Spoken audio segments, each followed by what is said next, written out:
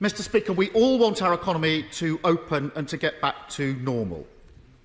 The question is whether we do it in a controlled way or a chaotic way. The Health Secretary told the House yesterday that under the government's plan, infections could go as high as 100,000 a day. Now, a number of key questions fall from that.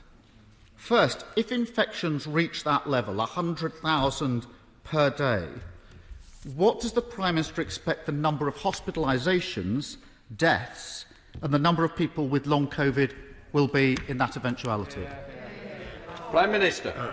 Mr. Speaker, there are a number of projections and they're available from the SPI-M graphs, but it's certainly true, Mr. Speaker, that we are seeing a wave of cases because of the Delta variant, but scientists are also absolutely clear that we have severed the link between infection and serious disease and death. And currently there are only a 30th of the deaths that we were seeing at an equivalent position in previous waves of this pandemic. And that has been made possible thanks to the vaccine rollout, the fastest of any European country. And I think what people would like to hear from the party opposite, because I wasn't quite clear from that opening question, is whether or not they support the progress that this country is intending to make on July the 19th or not, Mr. Speaker.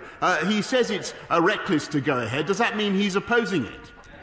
Starmer. Mr. Speaker, we know that the link between infection rates and deaths has been weakened, but it hasn't been broken. And the Prime Minister must, and he certainly should know the answer to the question that I asked him. That he won't answer it here in the House hardly inspires confidence in his plan. Mr. Speaker, let's be clear why infection rates are so high. Because the Prime Minister let the Delta, or we can call it the Johnson variant, into the country. And let's be clear why the number of cases will surge so quickly, because he is taking all protections off in one go. That is reckless. The SAGE papers yesterday, Mr. Speaker, make clear that with high infection rates, there's a greater chance of new variants emerging, greater pressure on the NHS, more people will get long COVID, and test and trace will be less effective. Knowing all that, is the Prime Minister really comfortable with a plan that means 100,000 people catching this virus every day and everything that entails? Mr. Speaker, I really think we need to hear from what the Honourable Gentleman what he actually supports.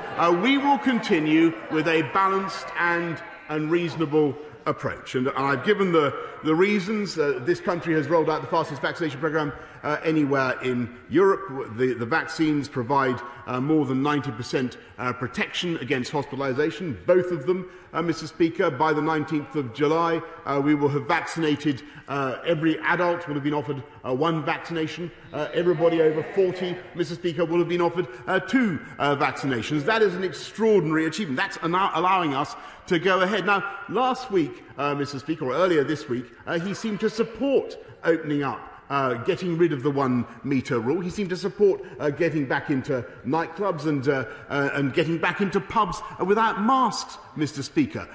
But if he doesn't support it, perhaps he could clear it up now. Is it reckless or not, Mr. Speaker? Mr. Speaker, we should open up in a controlled way.